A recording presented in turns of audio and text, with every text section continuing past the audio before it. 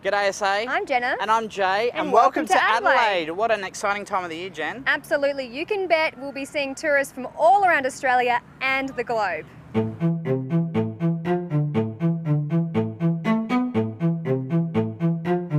Well, we're not called the Festival State for nothing. The Adelaide Fringe Festival is the largest of its kind in the Southern Hemisphere. Taking place in over 300 venues in Adelaide's CBD and suburbs, as well as extending to the regional centre of Port Augusta for Desert Fringe, it really is a time to show off South Australia's festival spirit and charm. Tell you what, I'm so excited. The Adelaide Fringe Festival, running until March the 17th, started in 1960 here in Adelaide, biannual event, and then in 2006 I got so excited because it went annually. I absolutely love the acts here at the Fringe Festival from around the globe and from artists from around Australia. The atmosphere is absolutely fantastic. The Fringe attracts over 400 artists from across the globe to South Australia to showcase their work. This year, with bigger venues and more talent, it's better than ever. It's an open access event, so anyone with artistic vision can present their work, which means there's something to suit everyone. One shot, one gunshot, and bam! Hey world, here I am. I'm on my bed. I'll be my drum, and if I turn out to sir, at least I didn't make it. Sir, I guess I didn't make it. Get ready for me now, cause I'm a comer. I simply gotta march my heart to drum, and nobody, nobody is gonna rain on my parade.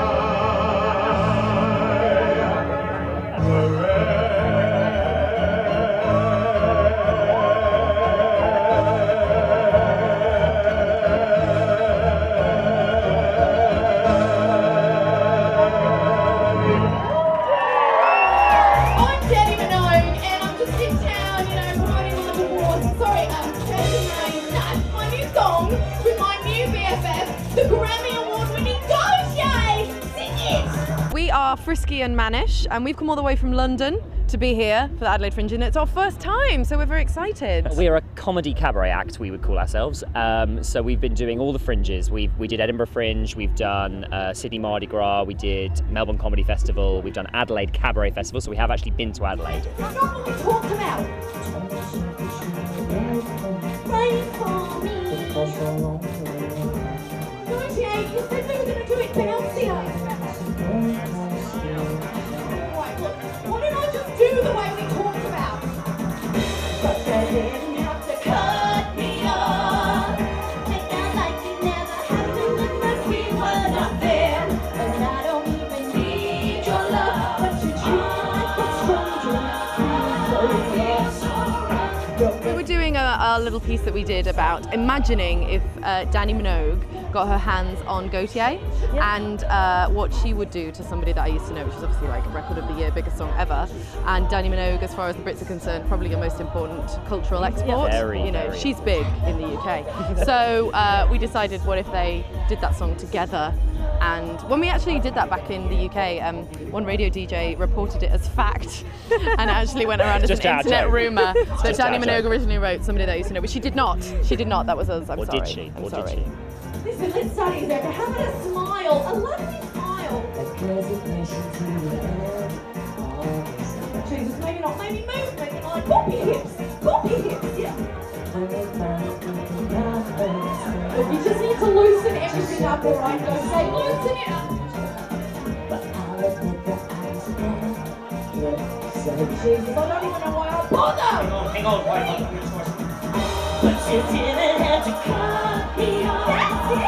Yeah, I've got it. Like it never happened when we were not there. And I don't even need your love, but you treat me like a friend, and that feels so fair.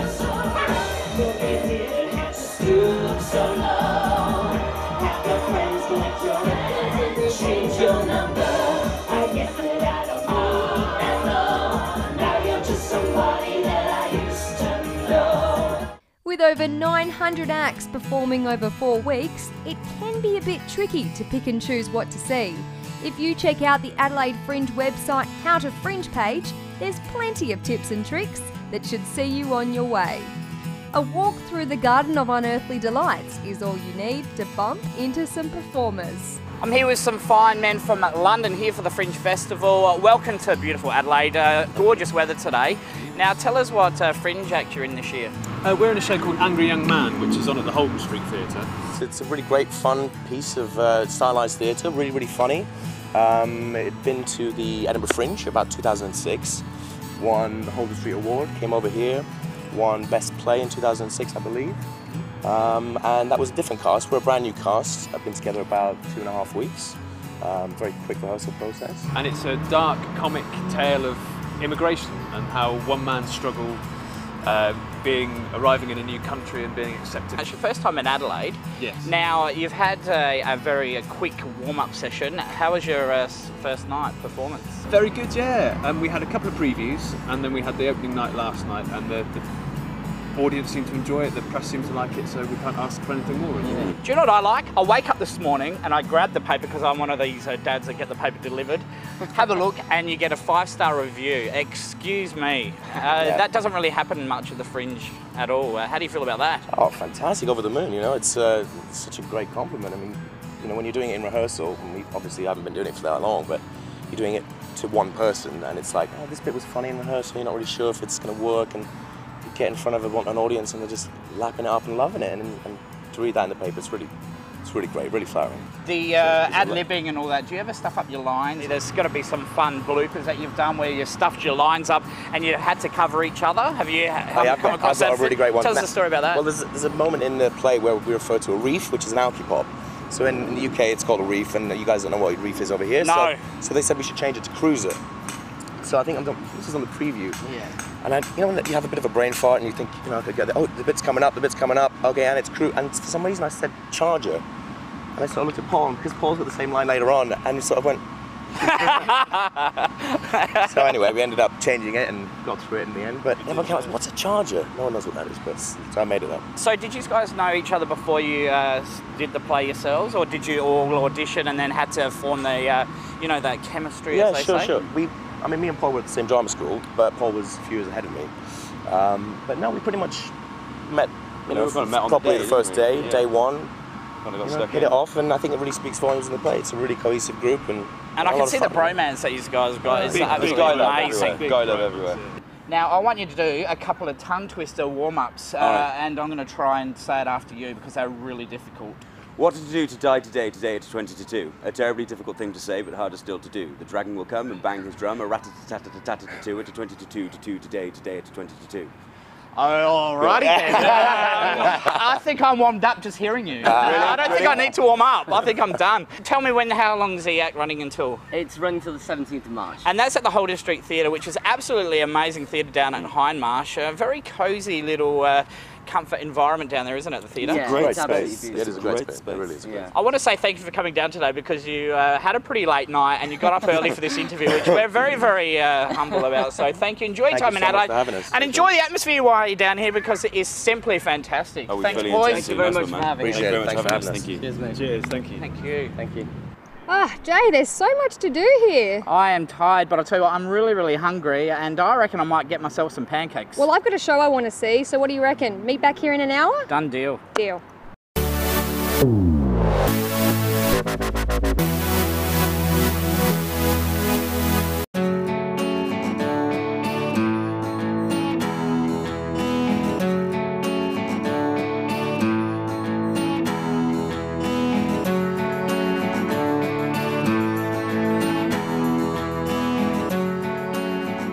Okay, I got rid of Jen, so let's go and make some pancakes. I joined up with some friends from Fresh 92.7 for Shrove Tuesday, the official day of pancakes. This is also known as Pancake Day. It signals the beginning of the 40 days of Lent.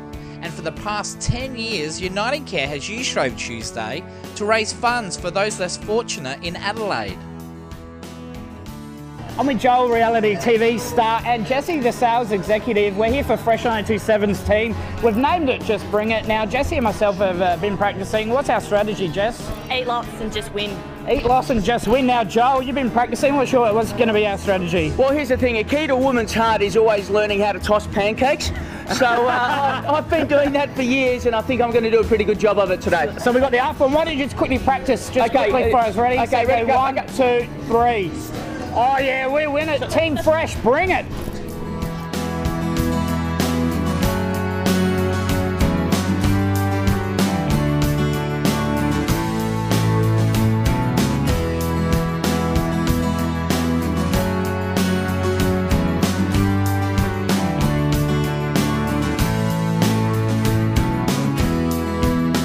The original Pancake Kitchen was the first pancake cafe to open in Adelaide 24/7, 365 days of the year. It has all the history of the town and even some unique antiques like the original clock from the Adelaide railway station. And Julie, who owns the store, is just a wealth of knowledge. You can really see how much this place really means to her. All right, now, Pancake Kitchen opened in 1965. I wasn't alive, obviously. You probably think I am. But can you tell me a little bit more history from the journey to where we are today? Well, two gentlemen, Roger Meadmore and Alan Traskell, they were friends. Alan was actually from America, Roger was here from Australia. And Roger actually went over to America and really liked the idea of their diners on the side of the roads.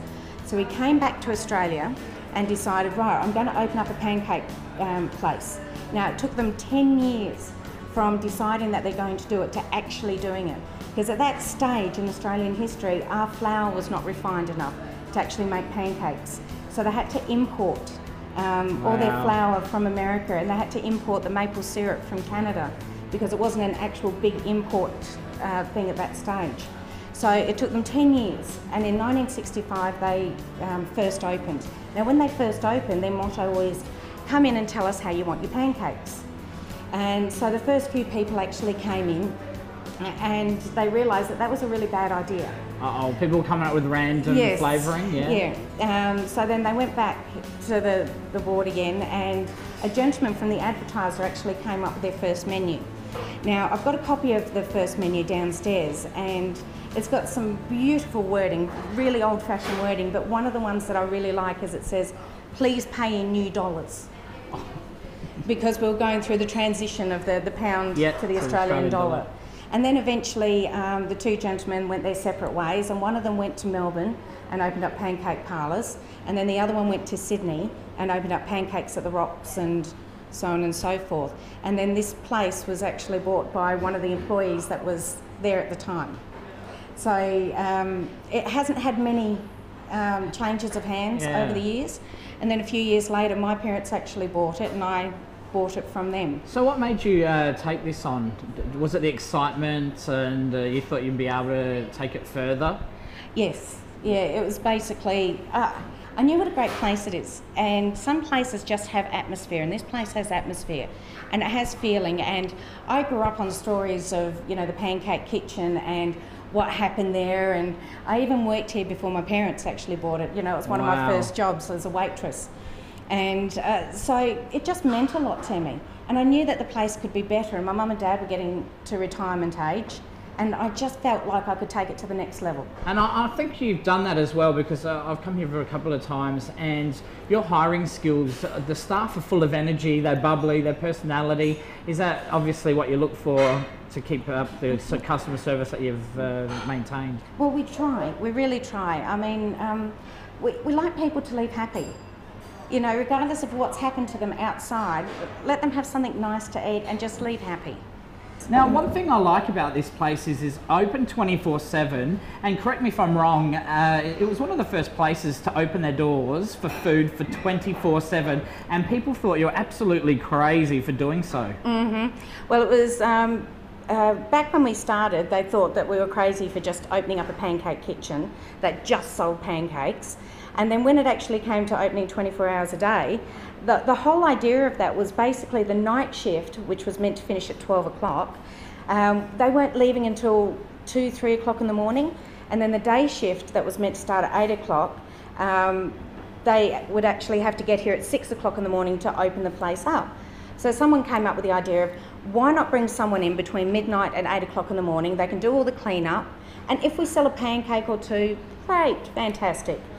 Well, it's taken on its own thing, and it's absolutely huge, that nighttime trade. You know, hairdresser has all the stories, and you know, people at the bar and all that. You'd have some amazing stories here, things like a love story or anything like that, where someone might have met here and went on to love. Well, we've got one of the love stories is that this lady, when she was 16, she was absolutely in love, just like a 16-year-old can be.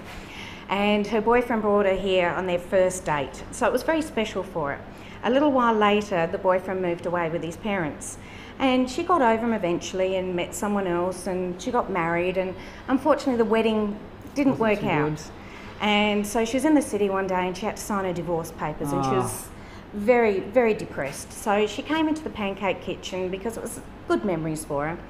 And she's sitting there in the front room, and this gentleman walks through the front door. It was her boyfriend for when she was 16 years old. Mm-hmm. And they sat down and they had a good chin wag, and within 6 months they were married. And when I saw her, she had a little daughter with her, and that was their daughter. And do they still pop in now and again and say hello? Oh, yes, that's absolutely amazing. They do. So what is the secret ingredient to make them nice and fluffy? Because when I make them at home, they look like crepes. Really flat rubbish. And I'd love to be able to make my boy some perfect pancakes. What is the secret? Well, it's the ingredients. It really is down to the ingredients, good ingredients. For one thing, your milk has to be very high in protein, so it reacts with the yeast to give you a big fluffy pancake, as well as temperature. Can't be too hot, can't be too cold when you're actually making your batter. And the rest of it's your buttermilk that actually goes into it. It's good quality flour, so it's good ingredients that goes with it. But temperature and good ingredients is a key factor.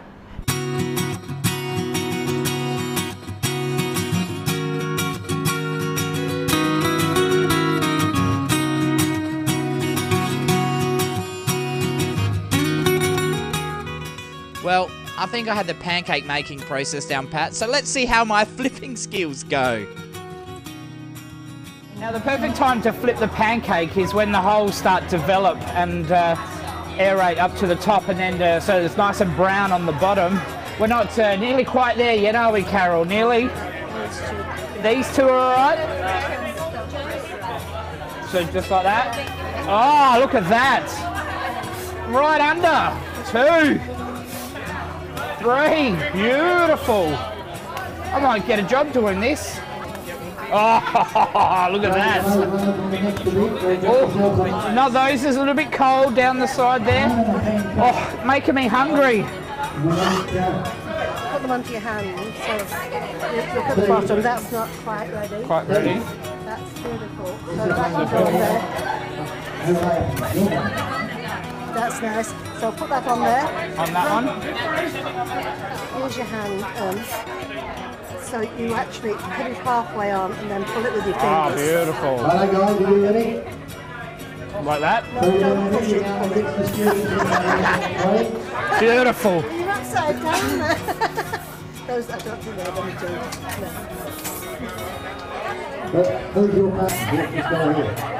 There we go, 10 beautiful pancakes, absolutely amazing.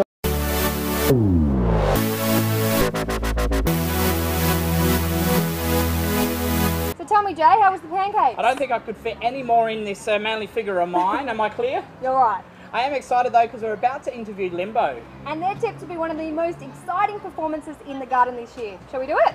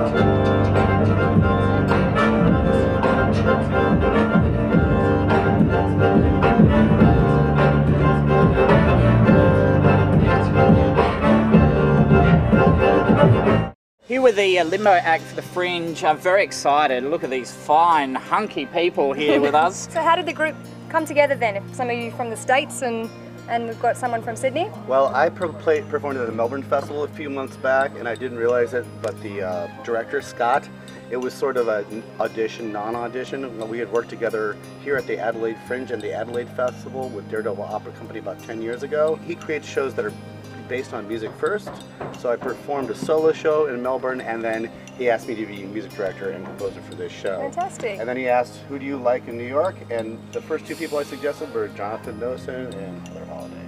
There you go. Now, could you tell us a little bit about the Fringe act? And yeah, it's kind of beyond fantastic. I've been doing this for almost 20 years, and what Scott has curated in Humans is just kind of beyond talent-wise. People that have supreme skills, but also supreme physical theater and acting and working together skills. You know, bringing together 5 people from disparate places and 3 musicians from disparate places, and making a whole other world. And it's really an otherworldly experience. We really just like suck the audience into this place that they have no expletive idea of where spit them out 75 minutes later, you know, really gone through like nightmares and dreams and beautiful things that just make you go. Well, some people may recognise Hilton's face. Obviously you were in a reality dance show in Australia, so obviously your background's dance. Yeah. Tell us how you came to audition for the show. Well, it was funny. Scott met my brother in Melbourne. My brother suggested me to be a part of this project, and came down to Sydney and met me. I showed him some videos, and he was like, "Yep, you're in." And I was like, "Sweet." Now you can see the gun show happening here. Jen, do you like it? I don't know who's got bigger guns here. Well, I think you. Oh, thank you. And how are you liking Adelaide in terms of the weather? I mean, I'm sure you guys, it's pretty chilly back in New York. Yeah, I'm not missing New York at all right now. We just had a horrible snowstorm, and I'm watching people like dig their cars out on Facebook and stuff, and I'm like, just me on the beach, no big deal. So yeah, I'm pretty much loving this. To me, it's heaven. This is like I died and went to heaven. I'm totally content in this environment. Well, look, we're so lucky to have you here, and if you do get the opportunity as well, make sure you check around Adelaide because it is a beautiful place.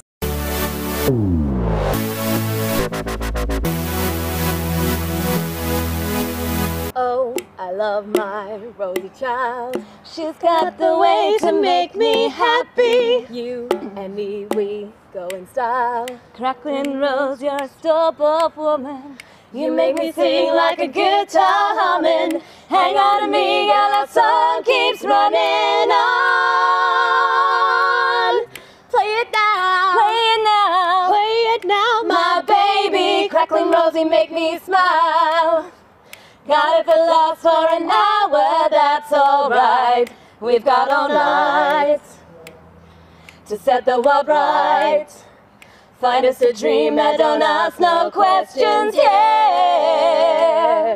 I'm here with the girls from Oz Cabaret. Welcome to Adelaide, girls. Thank you very much. Now, you're an Australian company, but you're based in Europe, aren't you? So tell us about how you ended up in Europe. We all sort of went over for different reasons singly, and then just over a year ago we all ended up in Holland. The girls came over to visit me to go to a festival called Carnival over there, where everybody gets dressed up in crazy costumes and it's this big street-wide drinking festival. And yeah, so they came over to visit for that, and we got to talking, and that's when the idea was born. Now, let's talk about the idea, because it's cabaret with a twist though, isn't it? Yes, cabaret with wine tasting. And how on earth did you come up with that? I'm so glad you did. We're just combining our great loves, really, music and wine. And what we do is we pair wine characteristics with song characteristics, so we pair them that way. So I'm sure it would have been a very fun brainstorming session on the ins and outs of the actual show. Around 4 a.m. on the carpet. It was nice. And how did you all get into cabaret? We all met at university together, so Katrina and I studied a Bachelor of Musical Theatre at Central Queensland Conservatorium, and Sarah studied classical piano.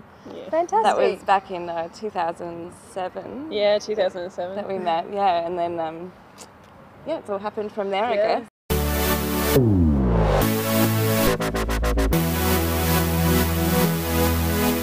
I've had a glorious day here, Jen, but it is that time of the day where we have to get out of here, but I am like a kid in a candy store You here. sure are. Don't forget to check the Fringe website for updates on all the shows you want to see. Now, this is a great opportunity, Jen, for photo opportunity of the week. Get on your elephant.